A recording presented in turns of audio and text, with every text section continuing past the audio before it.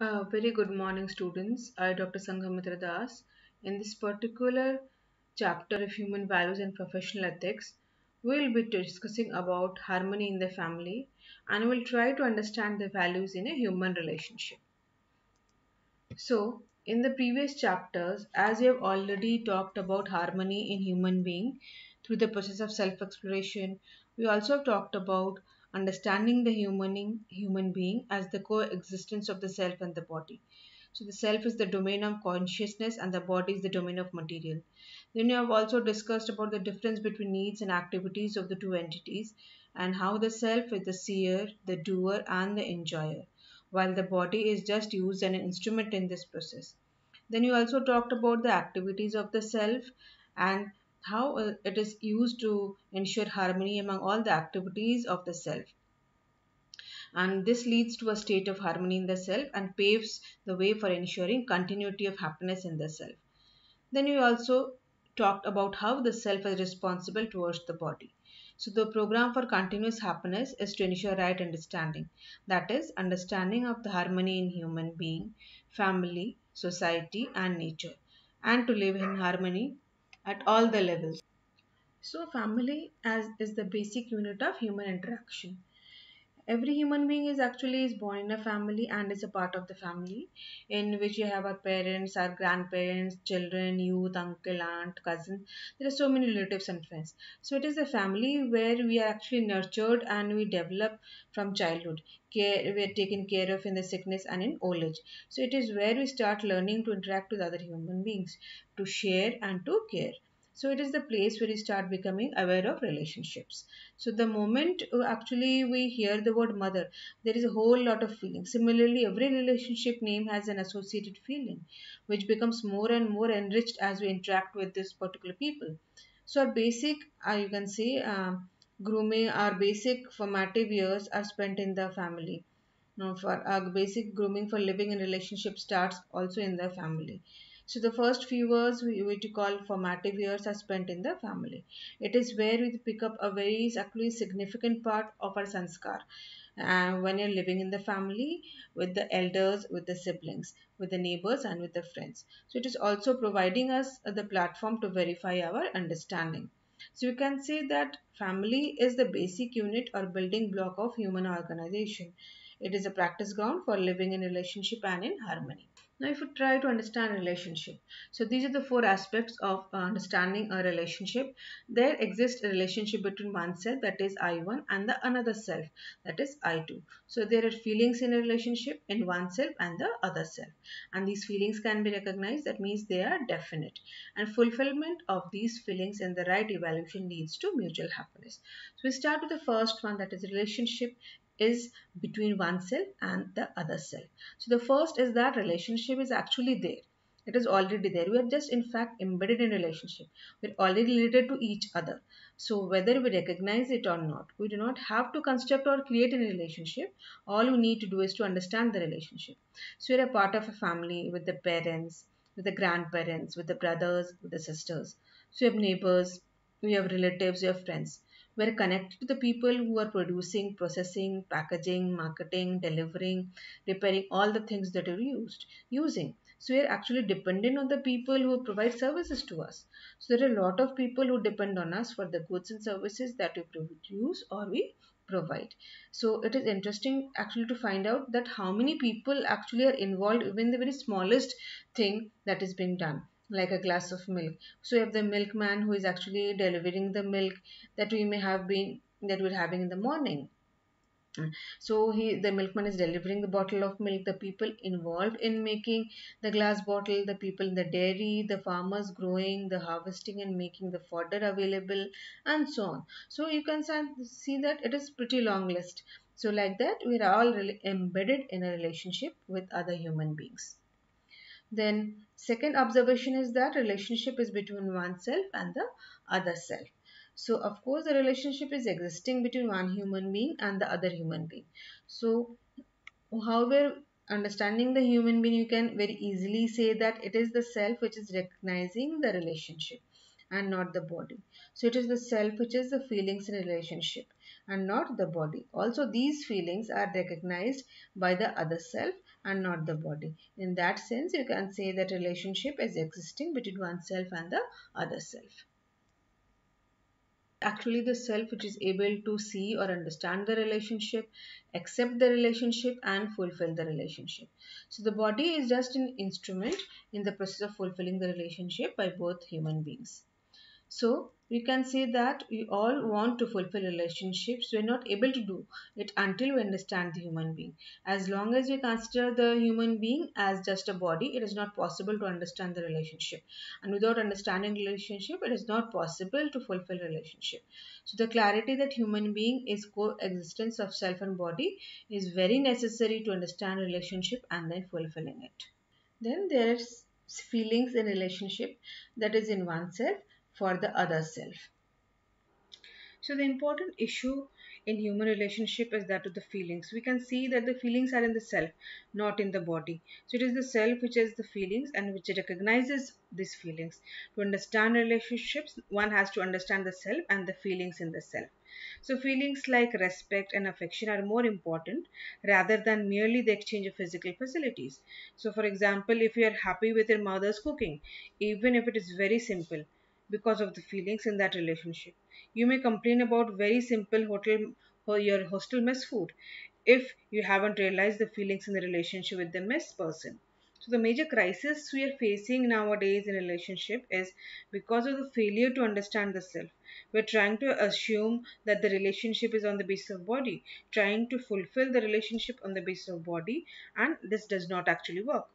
So, if we don't understand the self, we don't understand the feelings, and therefore we're not able to ensure the fulfillment of the feelings in a relationship. And we end up trying to ensure the fulfillment of relationship through physical facilities. So the feelings are central to human relationship. No amount of physical facility can actually ensure the fulfillment of these feelings. And so what is happening that no amount of physical facility alone can ensure the fulfillment of this relationship. So it is very much necessary to understand that the self has feelings in a relationship. These feelings can be recognized, they are definite. So the third important issue is that these feelings can be recognized as they are definite. There are 9 feelings in a relationship. These are the feelings which can understand, which we can ensure within ourselves, which we can share with others, and thus ensure mutual fulfillment in relationship. So these are the feelings which are naturally acceptable to us in the relationship with other human beings. So feelings or values in a relationship are the following: trust, that is the foundation value. Then you have respect, you have affection, you have care, you have guidance, you have reverence, glory, gratitude, and love, that is the complete value. So first of all, let us actually think about, or let us investigate if these feelings are naturally acceptable to us or not. For example, we can ask ourselves what is actually naturally acceptable to us: a feeling of trust or mistrust, feeling of respect or disrespect, feeling of affection or jealousy, feeling of care or exploitation, feeling of guidance or misguidance, feeling of reverence or irreverence, feeling of glory or inglorious feelings, feeling of gratitude or ingratitude, feeling of love or hatred. So it is very quite obvious which feelings actually are naturally acceptable to us. So thus we can explore if these feelings are naturally acceptable just to us or they are naturally acceptable to others also, and ultimately to everyone. So we can see that these feelings are actually naturally acceptable to us. Therefore, having these feelings in ourselves lead to our happiness. When you have a feeling of respect within us, we feel comfortable within. When we are in harmony within, because this feeling of respect is naturally acceptable to us. So when we are in harmony within, we are in a state of happiness. On the other hand, you can see that if you have a feeling of disrespect for the other, you are uncomfortable within because you are in contradiction within. So the feeling of disrespect is not naturally acceptable to you. Just by having this feeling of disrespect, it leads to contradiction within yourself and therefore leads to a state of unhappiness within. So this is the case even if you have not shared it with the others, even if you have not expressed it to the others, this disharmony within is making you uncomfortable and therefore it is making you unhappy. So are you able to see that? Also, you can find out if the complaints regarding the lack of fulfillment in relationship have to do with the absence of these feelings. Then fulfillment of the feelings in relationship and the evaluation actually leads to mutual happiness. So Once we recognize the values essential for any relationship, we start working and behaving according to these feelings. We begin to evaluate ours and others' feelings in the relationship. Thus, living with these values leads to mutual fulfillment and happiness in all our relationships. So, if I have a feeling of respect, it leads to harmony within myself, therefore, happiness within. This feeling of respect within myself leads to my happiness, and when I share the feeling of respect with you, it leads to your happiness, thus leading to mutual happiness. This can be verified for other feelings also, like trust, affection, care, etc. So harmony in the family has to do with relationship, and relationships has to do with these four aspects. Only actually when we're able to understand these four aspects, we understand the relationship. We're able to accept relationship, and we're able to ensure the feelings in a relationship, leading to mutual fulfillment in relationship. So having right understanding or clarity about the relationship is the basis of fulfillment in a relationship. So, if we talk that what is the current status or what is the state today? So, what is happening that we're recognizing relationship with others based only on the body. So, the problem today is that we assume ourselves to be the body and we try to see the relationship on the basis of body only. We therefore fail to understand the relationship, and consequently we fail to fulfill this relationship despite all our good intentions. That is why you have so much of complaint regarding relationships. We keep thinking and talking about the lack of fulfillment in relationship, but we hardly know what to do about it. So most of the time, finding lack of fulfillment of relationship, we try to fulfill it through physical facility, but this does not work. So we have explored that the unhappiness in our family is more due to lack of fulfillment in the relationship, or more due to lack of physical facility. And you can observe that much of our unhappiness has to do with the lack of fulfillment in relationship, while we may be spending major part of our time and our efforts for gathering or accumulating more and more physical facilities. So the problem in a relationship nowadays is that due to the absence of one or more of the right feelings, and we try to make up this gap by physical facility or by trying to demand these feelings from others, rather than ensuring these feelings in ourselves and sharing it with others. So the majority of complaints in relationship have to do with the lack of fulfillment of naturally acceptable feelings. Since we do not understand the self, we do not understand the feelings. We do not have these feelings in ourselves and not able to express them in to the other. That is, and it leads to lack of fulfillment in relationship. In fact, actually, you're not even able to appreciate the problem is because of lack of fulfillment of feelings. Instead, actually trying to compensate with physical facility. We attempt to fulfill this gap actually with in feelings with physical facility. So we go for elaborate dinners, give exclusive gifts, go to exotic holiday destinations, we celebrate associations like birthday parties, wedding anniversaries, and there are various other occasions. Do such actually activities are actually filling the gap? No, they're not filling the gap. But if the feelings are lacking, so can physically facility substitute feeling of relationship? No, it is not possible. So that is the current status, that we have thought that only we're not understanding that human being is actually a combination of self and the body. We have actually treated the human being as only an body, and we are trying to fulfill its need or through all the physical facilities that are available to us. So evaluate all our relationships in terms of material things like money, property, etc. In short, you can say that the purpose of a relationship has been reduced to physical facility and material needs and its exchange. Hence, we feel that working for physical facilities alone is enough, or we assume that as long as we are accumulating more and more physical facilities and providing the same to the others, the relationship is automatically fulfilled.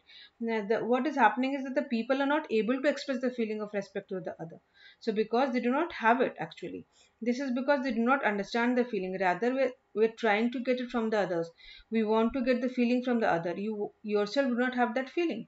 So you do not have it because you do not understand the relationship, the feelings in a relationship. Same is the problem with the other person also. He or she is also not understood the relationship and the feelings in the relationship.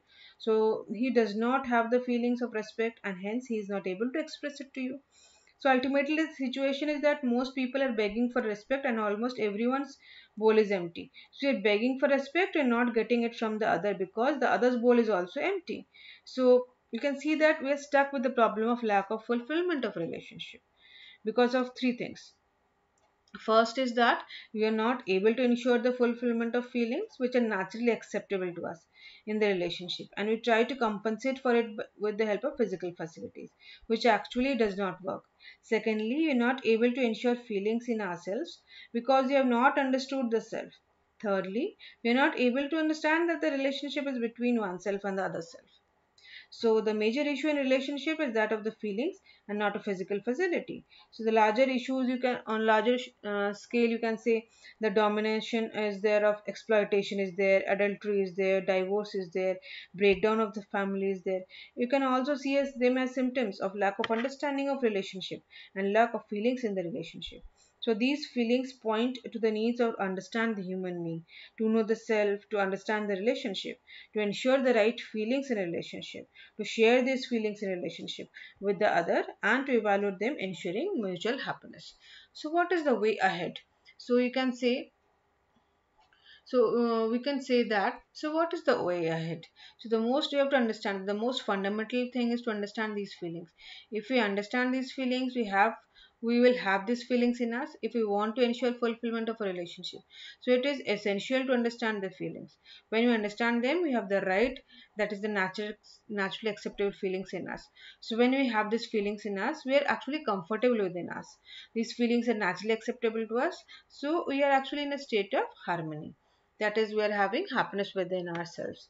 And the moment we understand the feelings in a relationship, we have these feelings in ourselves leading to a state of harmony, that is happiness within us. So this is definite. Secondly, we share these feelings with others. That is very natural. If we have a feeling of respect for you, we express the feeling of respect to you. Similarly, the feeling of affection is there, the feeling of care is there, the feeling of guidance is there. It will also get expressed. Thirdly, since these feelings are also naturally acceptable to us, it will lead to mutual happiness for you. Ultimately, it will lead to mutual happiness. So the program for ensuring fulfillment of relationship is as follows, that you have to understand and accept the relationship, identify the feelings in a relationship, to understand these feelings and ensure that these feelings are there in us. In fact, the moment we understand the feelings, we have the feeling in us. So we don't have to do anything else to create these feelings except to understand them. Secondly, we have to share these feelings with the others because this is naturally acceptable to the other also, so it will lead to happiness in the others also, thus it will lead to mutual happiness, and that is how the fulfillment in relationship will take place. Thirdly, in this way only, with understanding and acceptance of relationship, understanding the feelings in relationship and having the feelings, expressing these feelings and right evaluation of feelings leads to mutual happiness. So you can say that if you're able to understand these relationships, you're able to identify the relationships and you're able to fulfill those relationships mutually, it will be leading you to happiness. Now various points regarding a relationship, we can just say that family is the basic unit of human organization for living in relationship and in harmony. To live with fulfillment in relationship, it is essential to understand the relationship. Assuming the relationship with an understanding will not work out. So relationship is, it is already there in human relationship. It exists between oneself and the other self. We are embedded in relationships, whether we recognize it or not. So when we recognize the relationship, we think in terms of accepting it and fulfilling it. When you don't understand the relationship is still there, but we are not able to see it. So you're not able to accept it, and therefore you don't think it in terms of ensuring the fulfillment in the relationship. So the unhappiness in the family is more due to lack of fulfillment in the relationship, but also due to lack of physical facility. The major issue is that of the fulfillment of feelings in relationship, and with that the minor issue is lack of physical facility. By itself, the physical facility cannot compensate for lack of feelings. So the base of relationship is feelings in oneself for the other self. Feelings are in the self and not in the body. Feelings are fundamental to fulfillment in relationship. So these feelings are definite, so they can be understood. So there are 9 naturally acceptable feelings in relationship. From trust, that is the foundation value, to love, that is the complete value. When you ensure these naturally acceptable feelings in ourselves, we share them with the other, and when you're both able to evaluate the feelings rightly, it leads us to mutual happiness. So for this chapter I will stop it over here. But before stopping, I'll just talk about the values that are existing in a relationship. So these are the 9 values that exist in a relationship. That is trust, vishwas, respect, samman, affection, sneh, care, mamta, guidance, vatsalya, reverence, shraddha, glory, gaurav, gratitude, kritagyata, love, is the complete value, that is prem. So these are the 9 values in a relationship, and in the next session we'll be talking about these values in a relationship. Okay students, thank you for now. We'll meet in the next class. Okay students, thank you.